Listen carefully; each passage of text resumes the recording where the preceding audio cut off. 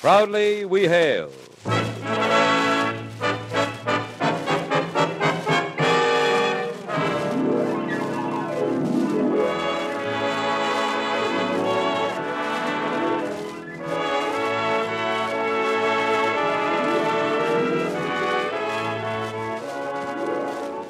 From New York City, where the American stage begins, here is another program with a cast of outstanding players.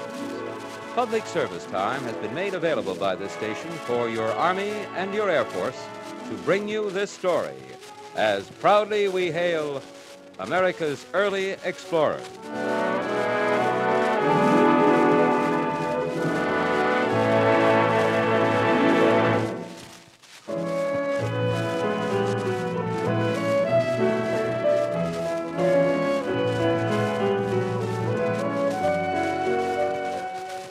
Our story is entitled Journey of the Long Knives.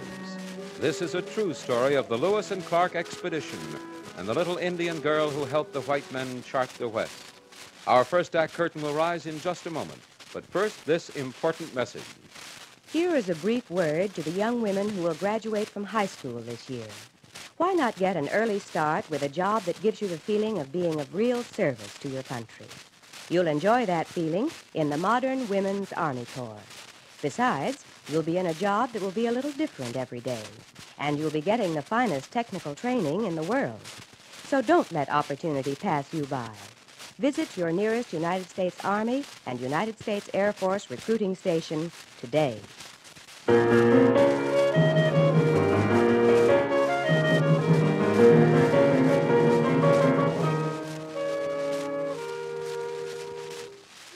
They knew her by many names. Guide of the Long Knives was one of them. But today, a river fed by the great Missouri bears the name by which she is remembered by Indian and white man alike, Sacagawea, the name taken away from her but restored that winter in which our story begins.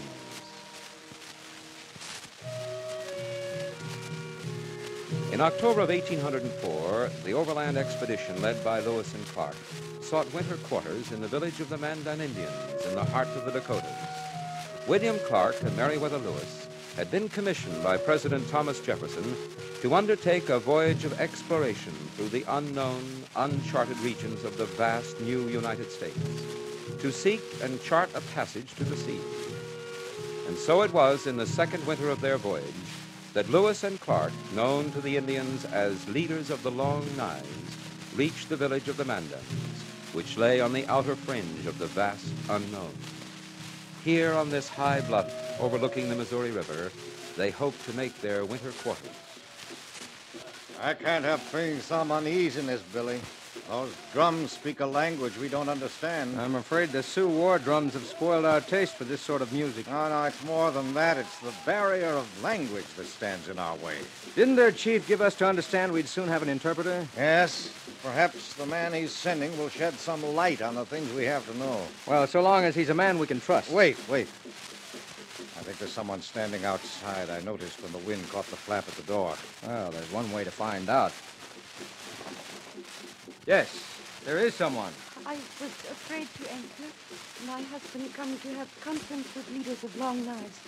I bring blanket for him to sit on. Well, come in, and don't be afraid of us. What is your name? I am Grasswoman. I will put my husband's blanket here. Well, why do they call you, child? It is the name they gave to me. Billy, she's not of this tribe at all. For one thing, her English is so much better than the other.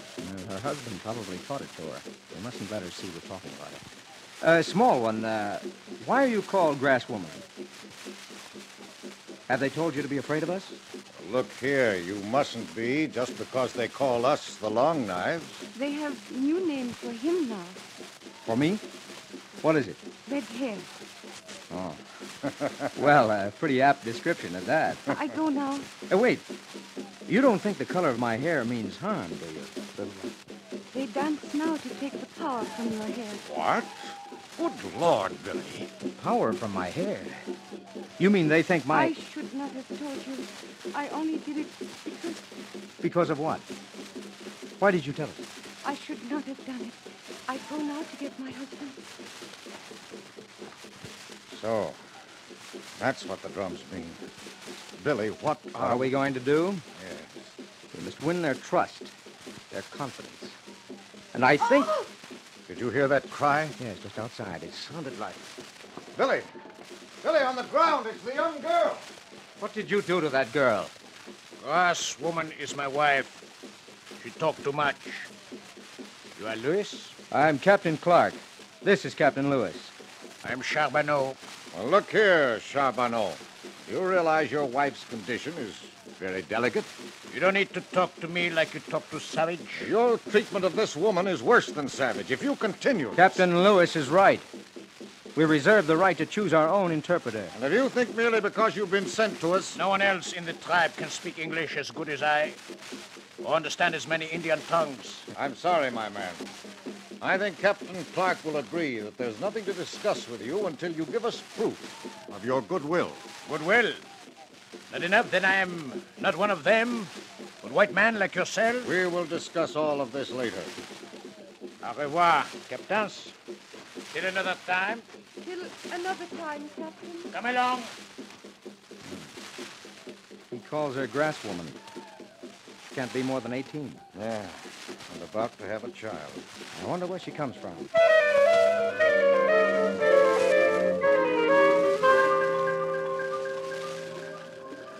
Wait. Don't hurry away. Won't you stay and talk with me? Captain Redhair, I must hurry back with water from stream. The drums and chants have stopped in the village. Someone has spoken to the chief and told him red hair like mine is a common thing among white men. Now, he would only believe someone who had been among the white people. You did a brave thing. You were kind to Sacagawea. That is your name. The name you would not tell us. Sacagawea. It means bird woman. But your wings have been clipped, haven't they? Perhaps it was not meant that I should fly back to my people. Where are they, Sacagawea? The people you were taken from. One day you will stand at a bend in the big river where it feeds a little river running to the south. You will look through the great glass that white man puts to his eye, and you will see the shining mountains. My people live beyond those mountains that glisten in the sun. Beyond that range of rocky mountains in the west? My people are the Shoshone. My brother Sagawa would have been their chief. Tell me the story, Sacagawea. I remember the freezing clouds were forming in the sky, and we were on the verge of winter, without hides to protect us and seeds and berries to keep us alive. There began a journey of the tribe through the mountains to the country of our enemies, the Blackfeet. My brother, who had hunted for many moons, led the tribe through the steep and stony passes. Every night was watchful, and every morning brought a new threat of danger as we moved deeper and deeper into Blackfeet territory. And then one morning...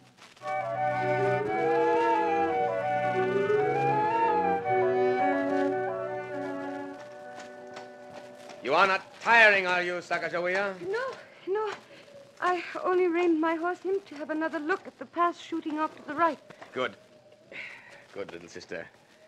That is my reason for bringing you on these early morning rides ahead of the tribe, so that you will know the ground and be able to lead the children to safety. Shouldn't we be getting back?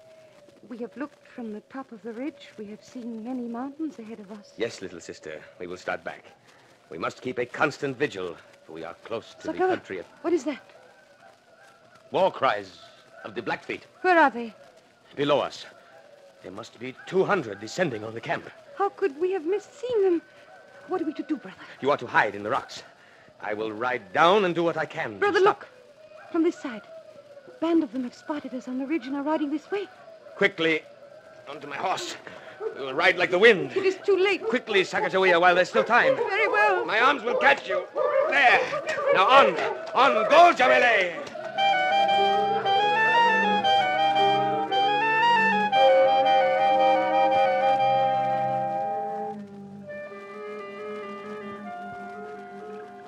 In another second, they were upon us. I saw a tomahawk raised over the head of my brother. He shrieked once only. I turned so as not to see, and was torn from my horse by rough hands. It was very close to annihilation what happened to my tribe. I was taken to the winter camp of the Blackfeet, where the Knife River meets the big river that you follow to the west.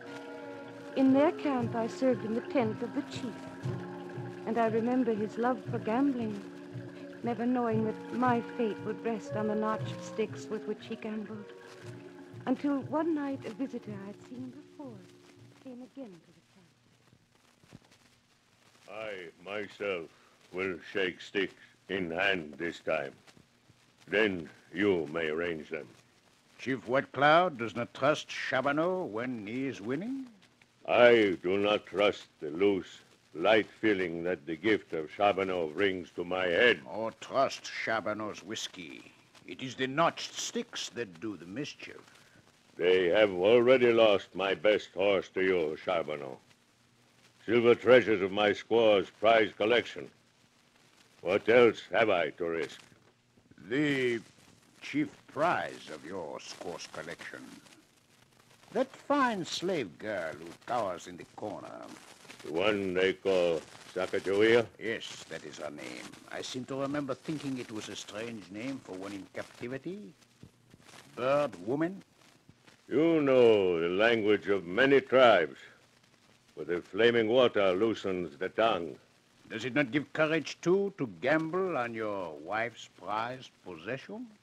The tongue is loose to ask you, Charbonneau, what crimes you run from that take you from tribe to tribe, bringing us gifts that burn in the head, tricks that baffle the mind. Shake well the sticks. It is notched, Chief White Cloud. It is notched. Notched, and I have caught the bird in my hand. I can feel her wings flutter now. I have caught the bird in my hand.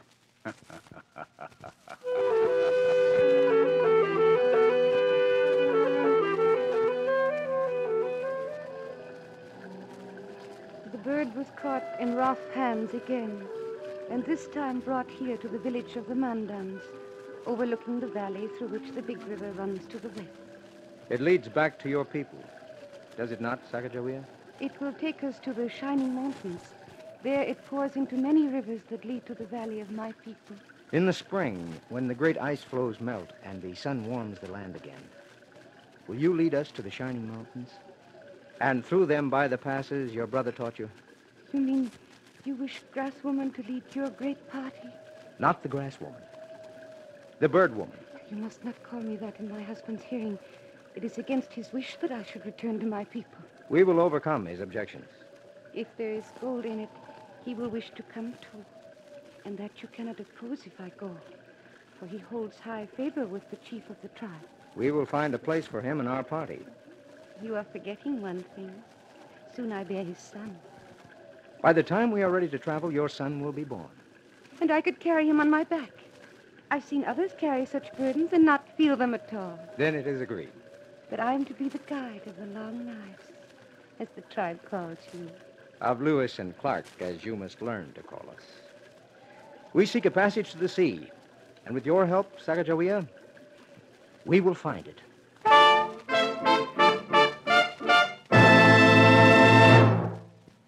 You are listening to the Proudly We Hail production of Journey of the Long Knives. We'll return to our story in just a moment after this important announcement. Young woman, how about your future? Does it include an interesting and important job? A job that will take you to the exciting places of the world? Places where tomorrow's history is being made today?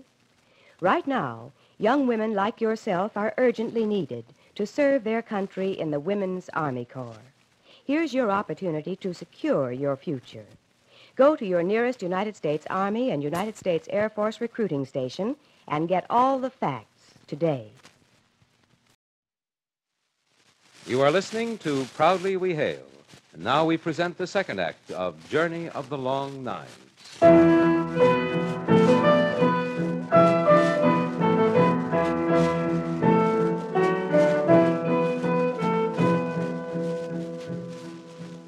In 1803, President Jefferson had seen the need for a voyage of exploration. His former secretary, Meriwether Lewis, and Lewis's friend, William Clark, were picked for the great task. And so it was that on April 7, 1805, when the Lewis and Clark expedition continued on up the Missouri, Sacagawea went with them as guide and interpreter. In a papoose cradle on her strong young back, she carried a 2-month-old baby, her firstborn son. The course of the river turned westward, and the party followed it in flat-bottomed canoes and a square-sail keelboat drawn by many oars. But almost at once, there was trouble. The rapids are very bad at this point. I hope Charbonneau keeps his hand firmly on the tiller of the lead boat. After our talk last night, I have no doubt he will, in spite of what he said about the Indians' great fear of this particular stretch of water. I can see why. I think there's more superstition tied in with it than anything else. After all, it's the white man, not the Indian, who never got beyond this point. This is it, then? Our entrance into the unknown territory? We have strong boats and should have no trouble unless... Charbonneau? I have my eye on Charbonneau, and he knows it. Billy! Look! The lead boat ahead is shipping water! Our instruments are in that boat! Worse than that! Sacagawea's in that boat with a baby! She's holding to a spar! The boat will be all right as long as Charbonneau holds the tiller. But he's letting go of it! Billy, what are you doing? You're pointing your gun directly at his head! Yes, and he sees it now. Oh, he's taken the rudder again. And he'll hold it with a grip of iron or have a lead bullet in his head. Water's filling the boat. It'll stay upright as long as Charbonneau holds the tiller. Sacagawea can't hold on to that spar much longer. Her grip is loosening. Billy, she's falling into the water. What about the papoose, the baby? I can't take my eye off Charbonneau. Oh, it doesn't matter that our instruments are lost. What will happen to Sacagawea and her baby? The boat is righting itself. It's on an even keel. Sacagawea has a chance. So is the baby. As long as Charbonneau holds that rudder on course.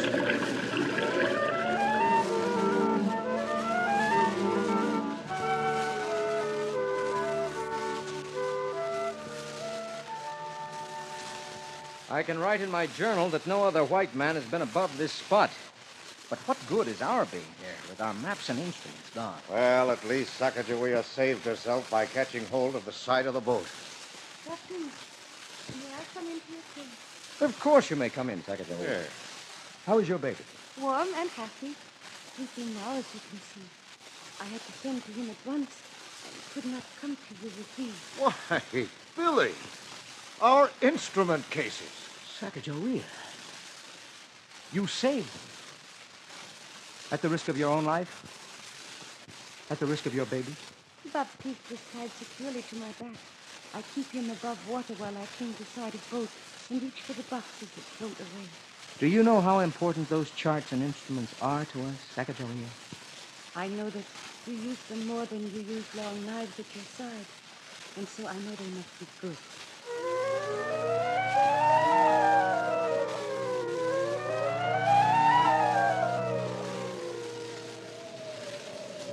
Why did you bring me to the top of this ridge, Sacagawea? What do you want me to see? Remember, Sacagawea promised Captain that he will stand at a bend in the big river where it feeds Little River flowing south, that he will put the great glass to his eye, see the shining mountains. There is Little River to the south. And by all that... There are the mountains to the west. A day's journey and we'll be in them. Wait till I mark that little river on the chart. We'll call it... By George, we'll call it Sacagawea's. You name it for the white man to find. Does it mean all this, all nature, now belong to white man? Sacagawea, as the white man's knowledge of the land increases, he can bring into this country the sort of understanding that will end the kind of warfare that took you from your people. The waterfalls and mountains will belong to all tribes.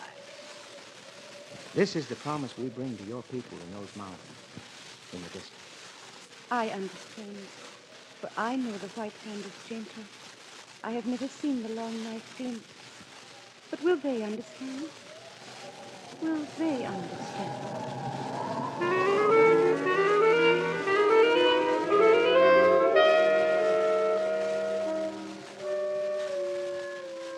If we do not find the Indians friendly, I fear the successful issue of our voyage will be very doubtful. We are now several hundred miles with... You will forgive intrusion? Oh, what do you want, Charbonneau?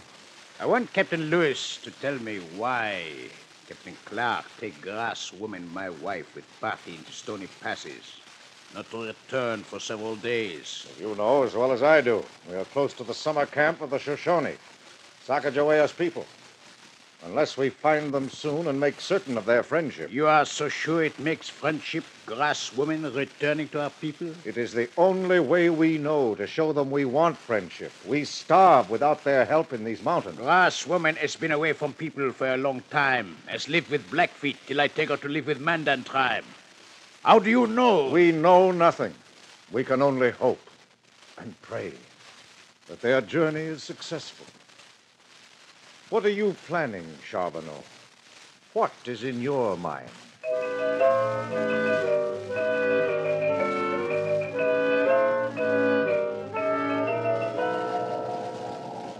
We camp here for the night.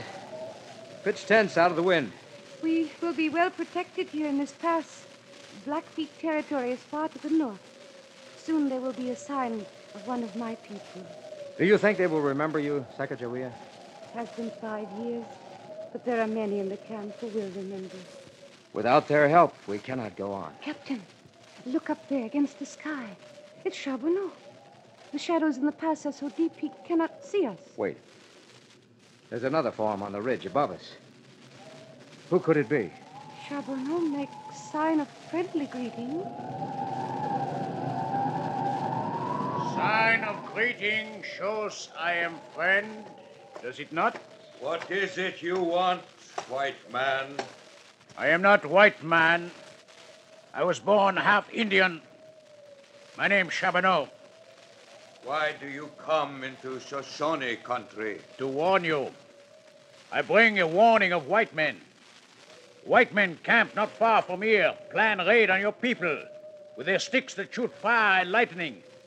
Advance party of them are in the pass below us. You tell this, but you hold thunderstick in hand. I throw it on ground to show I am friend of Indian. I take you to our chief.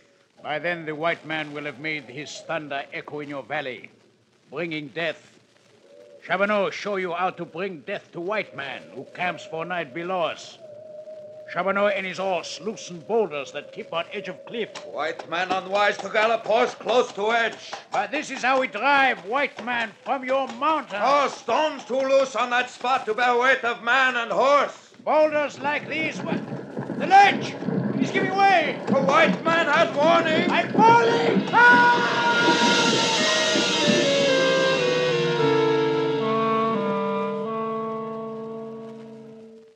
I then went down into ravine, Chief Kamawate, where body of half-white man had fallen. Body was crushed, but white men in ravine not hurt by falling stones. Here are long knives that they wear at their sides. You say among them was Indian woman of this tribe? Her tongue say this, Chief Kamawate, but it has sound of distant tribe. The fox has done well to bring them here. Let them advance into my tent. We will see if she be of our tribe. Yes, Chief of Seven Knives. White man and Indian woman come forward into tent of Chief Kamawate.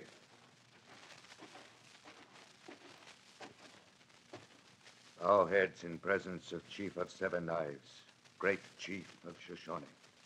Advance, woman from distant hills. You say you are of this tribe. Raise your head that we may see your face. My brother. Sagawa. Sacagawea, My sister. Brother, I thought you dead. I saw them. We must not betray our feelings in front of white men. White men will leave. They are good, and they need your help to journey to great sea in the west. We will talk of these things later, little sister. First of you, my brother. You were on the ridge with me. I saw the tomahawk raised above your head. The first of the knives in my saddlebag stopped that tomahawk. Oh. Now, tell me about yourself, little sister. I begin with day and winter, when white men came to village of Mandan Indians, and I waited outside their hut to spread council blanket upon the ground. That was the beginning.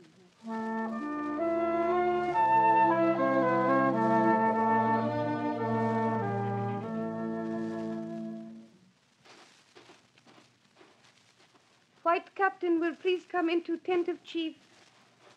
Sacagawea, there are tears in your eyes. Has your brother refused? He talk through me. I interpret only. I can tell. Chief Kamawati,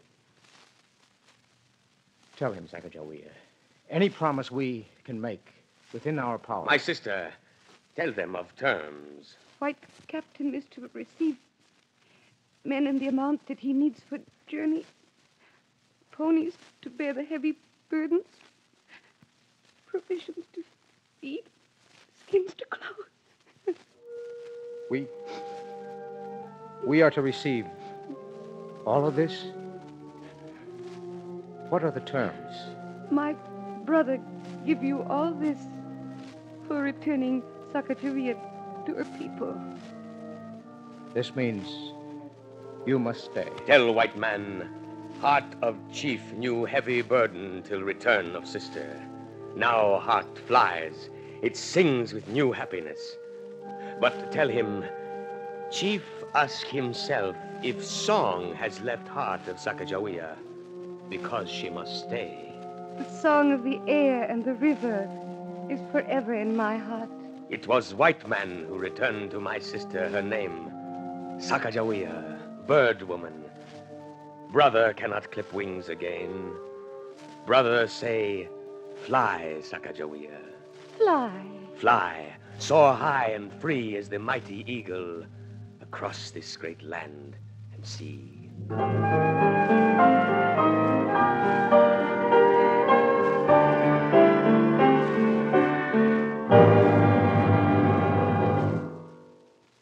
Here's an opportunity for you young women of America, an opportunity to get in step with the smartest. Today, the rapidly expanding Women's Army Corps, proud newcomer on the team of defense, needs qualified young women between the ages of 18 and 34. This is your chance to do an important job. Why not check with your local United States Army and United States Air Force recruiting station today?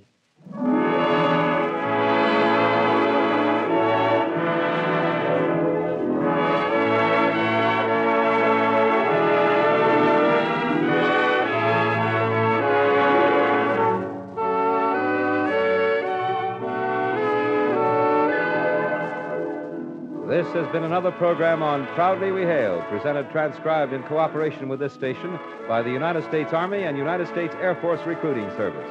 This program featured a cast of outstanding players. This is Kenneth Banghart speaking and inviting you to tune in the same station next week for another interesting story on Proudly We Hail.